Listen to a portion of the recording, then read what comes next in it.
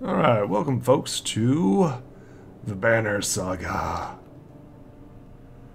The story of the Banner Saga changes based on your choices you make. You will occasionally switch between lead characters, witnessing the story unfold from different perspectives. The gods are dead. In their wake, man and giant survive through a tenuous alliance, driving black destroyers called Dridge deep into the northern wastes. Now is an era of growth and trade. Life goes on. Only one thing has stopped. The sun. Interesting. Now I've played a little bit of this. Just got a little bit just to see how combat was and everything else. And yeah, I'm pretty excited about this. I like the idea of playing giants. It has been several long months on the road. The first signs of snowfall accost us on our approach to Strand, largest of the trade cities on the Val. That is pretty. Borders, and our last collection before returning to the capital. Several days ago, the sun simply came to a stop in the sky. Though during these long winter days, none of us can be certain how long it has been this way. Some of the men in the caravan have taken it as a dire omen. I am not quick to superstition, but I myself will be glad to be done with this year's rounds. This is very cool. We have been warned by stranded travelers about brigands on the path through Ridgehorn, our road home. Our captain seems unconcerned. Perhaps he is as eager as I to be done here. We will rest here this day and inquire further when we speak to the governor. Nice. This is very, very cool. I love the beautiful scenic view. It's pretty gorgeous. And animation. Oh, cool.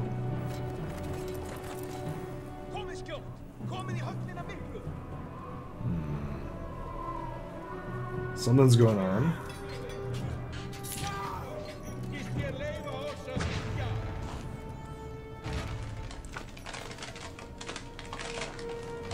Don't mind us. Awesome. Giants. Very cool. That looks like frame by frame animation. I'm a bit of an animator myself, and that's just gorgeous. Alright. You've arrived just in time. The chieftain in red and his men are now looking at a tougher fight than they had bargained for. Dragging the screen over. Alright.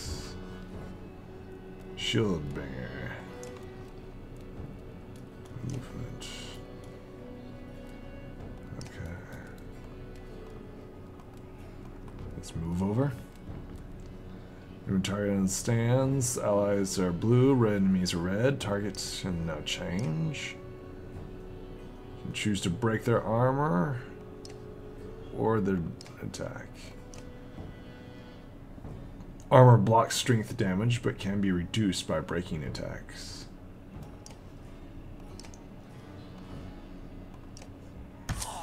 Die. He's down. Each time you make a kill, your renown grows, which is used later to improve your character. Alright, Chieftain comes up. So being at full strength, the Chieftain will do little damage against the Shieldbanger's high armor. Now it's time for the Warhawks. It appears to be out of range of these enemies, but all characters can use willpower to boost their action. Willpower is a limited resource, so use it wisely. Slide to further use. Well, I get one more will. Red pulses with your Warhawk. What's up, buddies? Standard attacks only affect a single enemy, but Warhawk has special abilities. Alright, Tempest.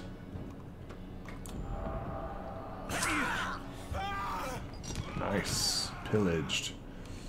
I made quick work out of the chieftain's bodyguard when you are only one enemy left. Players enter pillage mode. During pillage, each character moves in order, and there is no more guaranteed turns. Check the initiative to see how. If your character does not move on his turn, he can rest to gain 1 willpower. The chieftain will rest this turn. Looks like the chieftain is in some trouble. Your shieldbearer won't be able to finish the job with his normal attack, but willpower can be used to boost your damage. Click the war chief. Exertion stat. Nice. 1 renown. The foes lay dead. Nice. Like a rabid wolf, that one. How did it come to this? We fool ourselves believing that peace will last. My grandfather built all this from a poor fishing village, you know. He watched the gods die, watched the chaos that followed, watched Must be man talking and about God Ragnarok. slaughter each other, even before the dreads arose. All we've done is traded one struggle for another. Now that there are no more dreads to war against, we war against ourselves. This chieftain meant to kill me, and he's not the first. 12 families in the city would gladly take my chair. This one had men waylaying merchants, both north and south of the city, strangling trade quite well, I would add, though he denied it to his last. This sort of wolf doesn't stop biting because the head is cut off. It just grows a new head.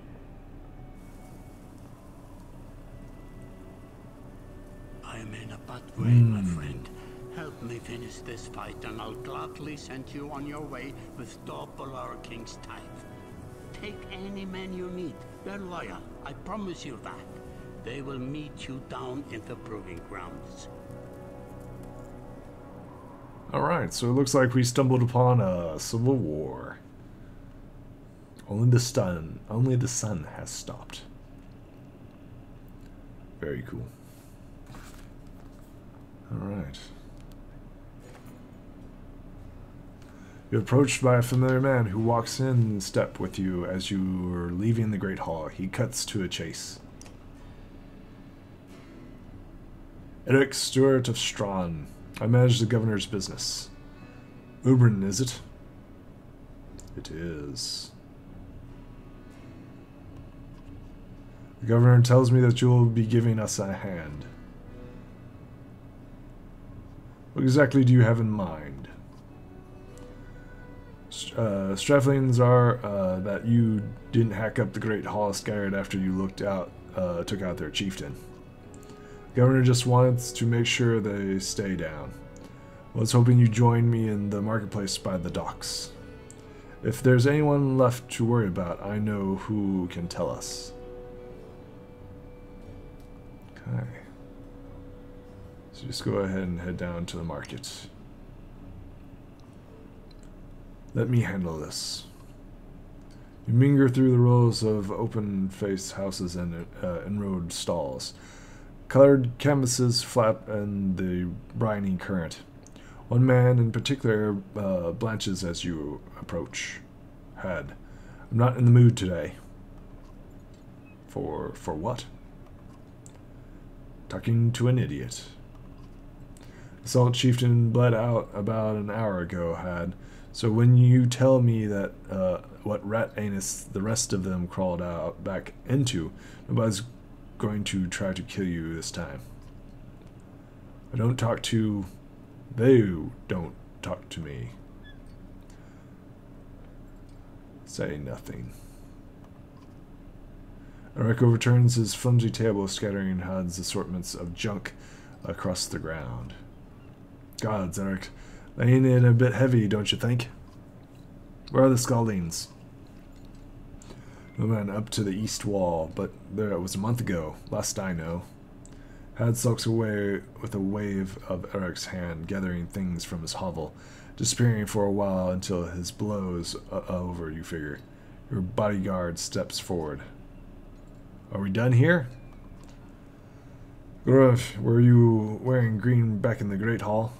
No, just bought them while you were walking around. Why? They look good. I'm glad you care. Goes off to look at more stalls. Eric, that man of yours seems unreliable at best. A blind dog wouldn't trust Had, but he used to be a scalding. If you lick their wounds, they'll probably gone to old haunts, not new ones. The old man's in the mead hall? Best I can tell, the name's ironic. Listen, I know a guy you would love to put a few of these skulls in the ground. I'm going to find him. I'll meet you there. Okay. Where's this place again? Shouldn't we have an approach of some sort? What a luxury, come on. You've already mopped up worse today. Just make sure the governor remembers his promise. Double the usual teething. I'll remind him. The mead house. Is there anything else that we're missing? No, the mead house. We arrive in front of what must be noblemen. A few minutes later, our prayers with a weather-beaten man introduced as Valgar. I'll point him out, Eric says over his shoulder. Ready? You're walking through the front door. They ran to the mead house, says John. I'll be surprised if they can stand up straight right now. Okay, here we go. Boots the front door open so hard that it won't close again without repair. As you enter the hall, Alaric is already at the head of the table, his axe drawn. Wide-eyed, drunken scutterings scrabble to find their own weapons, turning tables and meads, sterns in the process. Let's do this. Let's do this.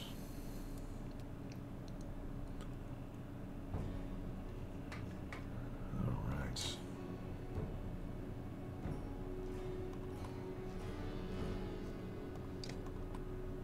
Let's put them off to the side right here. Okay, click the ready button. Okay, you. What has you got? Stonewall and move. Just go ahead and move to here. And Stonewall.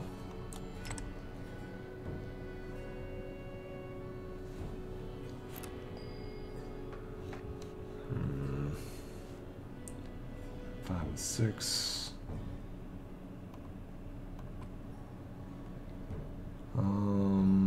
Let's see here. What's rally do?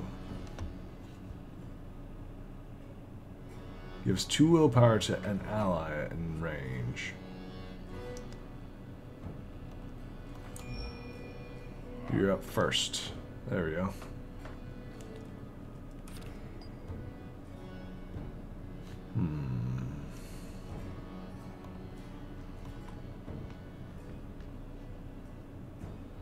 Turn. And then they'll move up.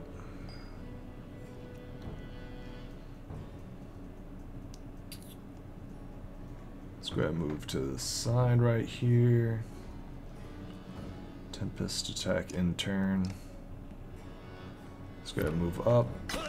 Oh, resisted, deflected, nice.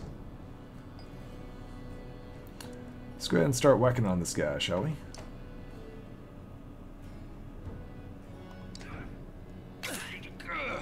Nice.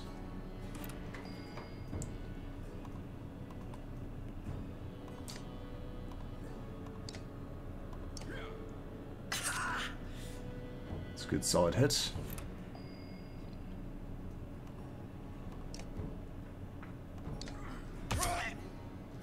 Very nice.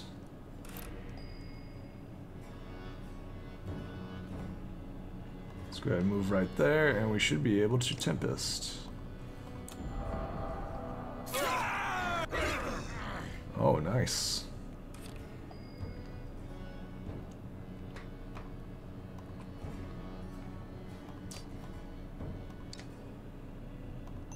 Go and try to push it. Aw. That's good solid armor.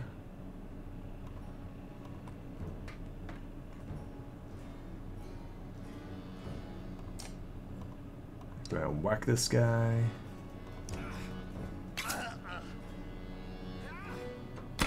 Oh.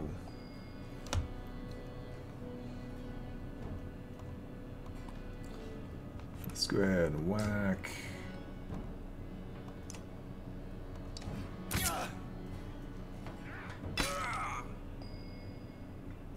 Okay, let's see what we got here.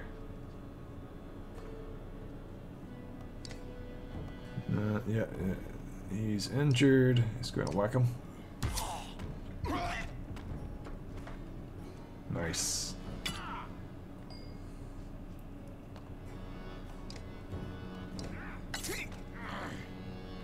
Let's go move up.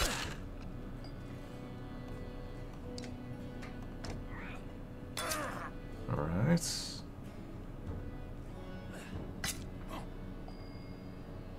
Let's go ahead and finish this guy off. Oh wow, I didn't finish him off.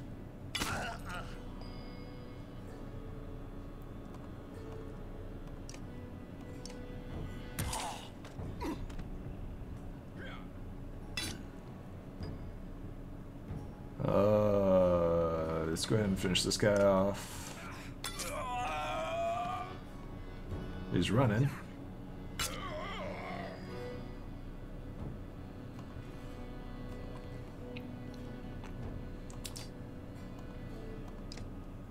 Let's go ahead and put more effort into it. Oh.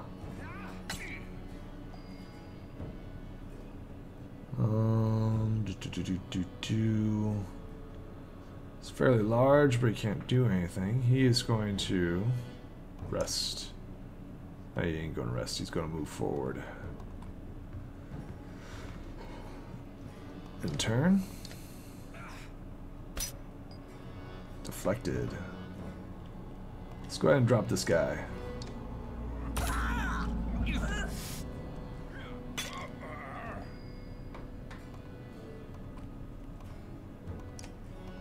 Let's go ahead and drop him. Nice.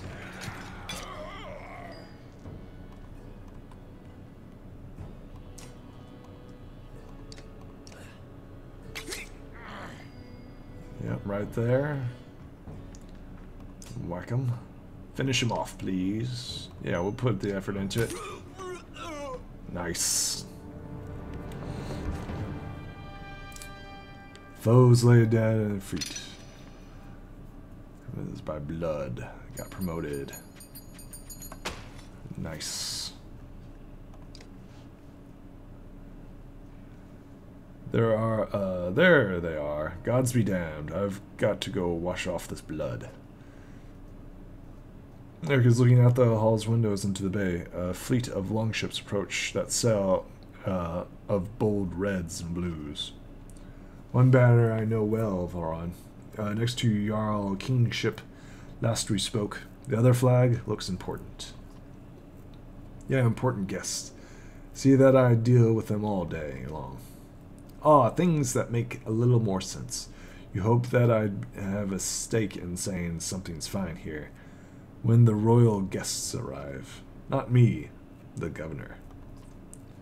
Now I have to make sure there is no rotting bodies or pooling of entrails still in the great hall before they come by. Can I ask for one more favor? What is it? If you happen to stall our guests down on the docks, I wouldn't object. Maybe I will. Eric and Von's hustle from the meat house. To his credit, Eric tosses a barkeep a spare silver from the mess. You give an apologetic shrug and go to greet the new arrivals down at the docks. Alright. Let's go say hello.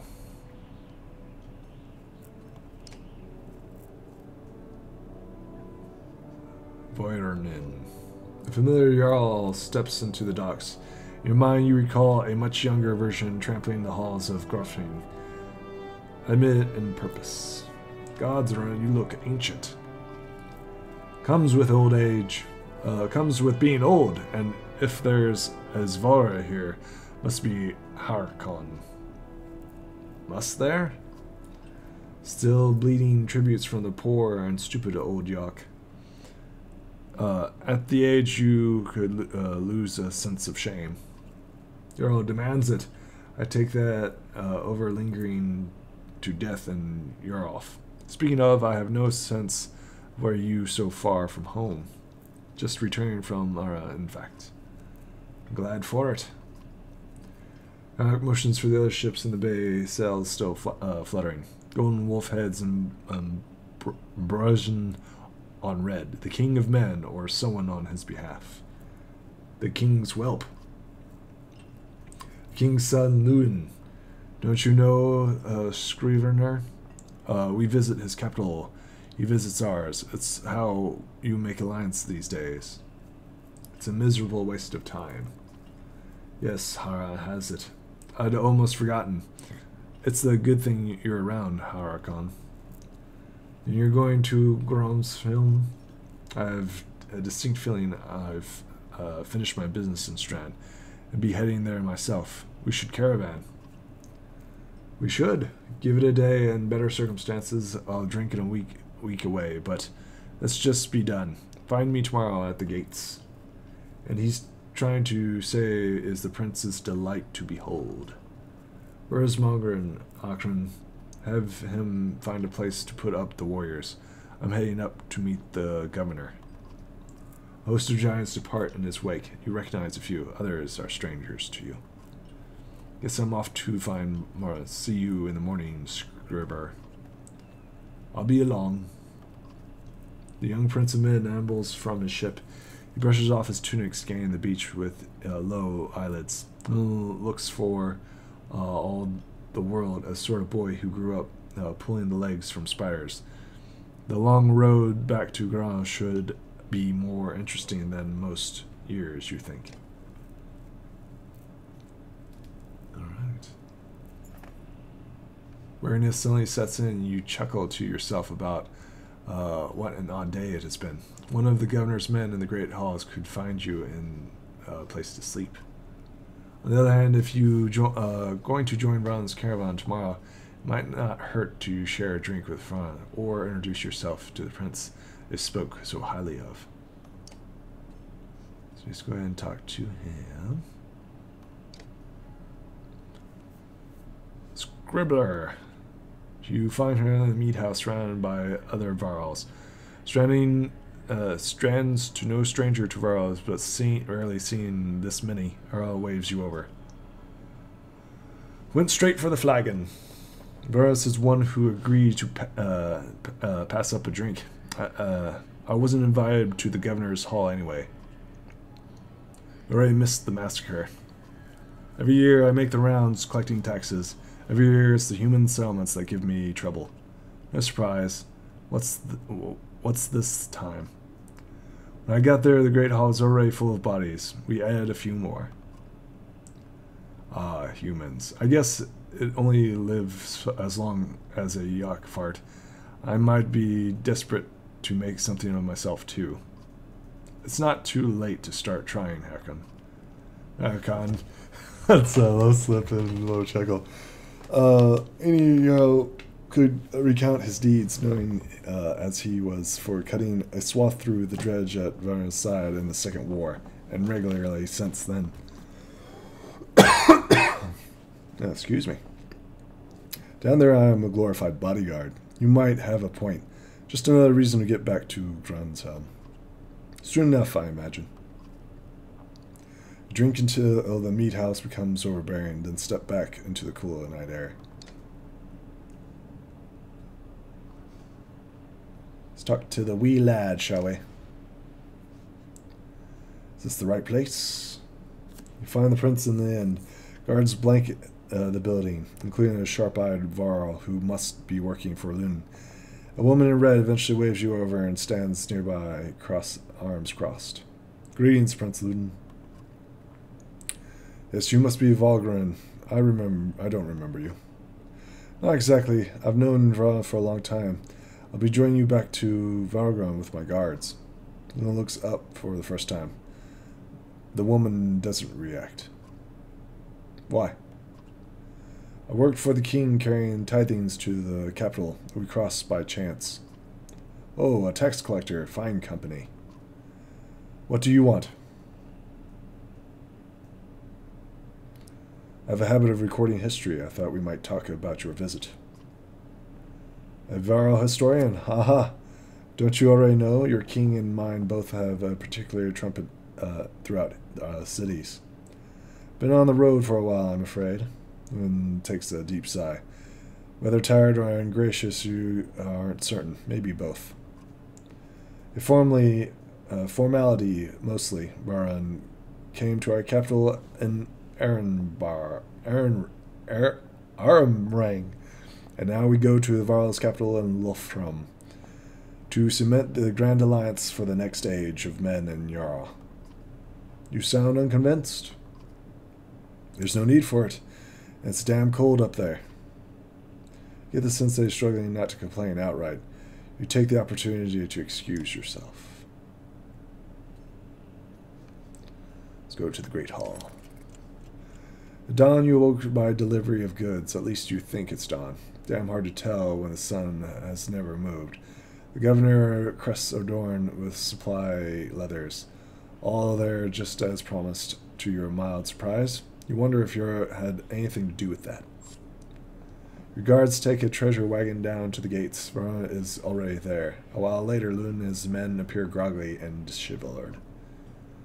Lawrence steps forward. Lawrence's quartermaster. If you recall correctly, I have charged this unwilling entourage of warriors. You know him only in passing. He asks if you are ready to depart. We're ready.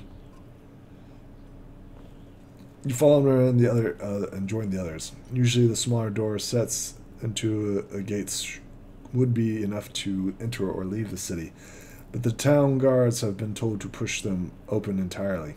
They mutter things under their breath that are best not heard. Perhaps the governor expected you to draw a crowd, but there's nothing of the sort, just frustration, tired people. It summarized Strand well as a whole, you think.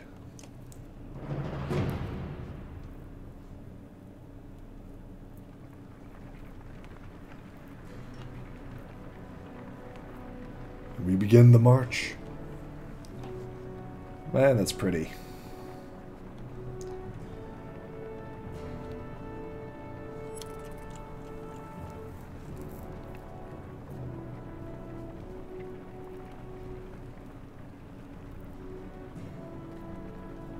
So much treasure. The caravan stops for a day. A gift, says Runa, cracking open a mead cast. From our gracious friends, the Governor of Strands. Hours passed with ravenous laughter as the mead is passed throughout the camp. Toast to Volar. Raise the drink, toasting alliance between men and the others join in. Lumen's expression is like a stone wall. But the others laugh at your exaggerations. Eventually you sit down beside Volar. Chat with Volar. Thanks for the speech, sirs, Veldrin. So you didn't have to miss out after all. Thanks to Runa. I thought the damn governor would never shut up. Did he give you the history of his entire family? He tried, but when he asked me to clean up his mess for your benefit, it turns out. I'd be giving the job to you too, gods. There's no joy in politics. Speaking of, what happened after this business with Luden? Hopefully the boy goes back to Ironrang on his own, and I can take out some frustration on Dread or something. Starting to sound like Harkon. Don't like the life of a diplomat. Haha. Don't you miss the fight, Oren? Down your meat instead of replying. Varus slouches and shakes his head. There's no joy in killing Dread, but this pretty much sure is nonsense, as some scheme between the two kings to force some kind of lineage. Used to be warriors could follow you for what you've done. Isn't that why they follow you now? It is. Or it is because I am the next in line. These lines are getting muddied, old Varl. They've always been muddied. Voron stares into the campfire, lost in thought. We leave him to it. We rise groggily. The campsite is casually of merriment. As the other hands kicking warriors awake when you spot Ludin stalking your direction. You sidestep sleeping bodies. Better wake up, you nudge. You're needed. It's Ludin. Always a pleasure. You look well rested. Laura releases a caged John and receives a hard-eyed stare in return. How long to Gotham? Haha, we're only 2 days out of Strand, you know. Come, I'll show you on the map.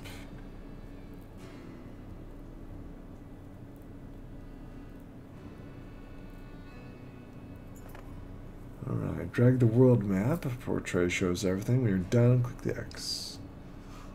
So we started here.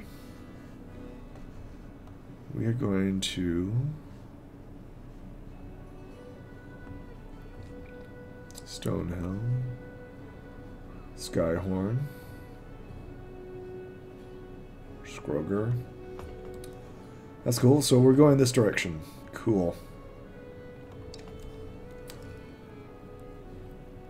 We head north, then east, past the forts.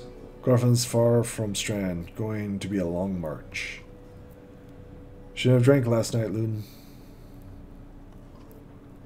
Why not take the ships to Skyrim scheme? What's the point of the march? The Silverstone Bay is called that for a reason. It stays covered in ice all year. It would tear up the longboats. Too bad, though. We could have shown you all the wonders of Skyrim. Half-sunk city crawling with dredge and glaciers. You like glaciers? Ludin exhales through his nose, a poor disguise for his contempt.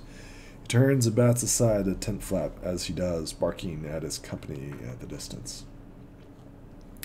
Don't poke the anthill, Valgren. He seems no happier to be here than you. Spend a few more days with the boy, old friend, and you'll be looking for a tall cliff to hop off to. I like Valgren. Ludin got a shorter wick than Hykron. Thanks, Valgren. Let's get moving. Another half day of our will or lucky. Yeah, man, just relax. Have a drink or two. Camping is where you manage your caravan. During travels, you can enter camp at any time by tapping on the camp button. Alright. This is a good place to stop as any, and I will see you folks in the next video.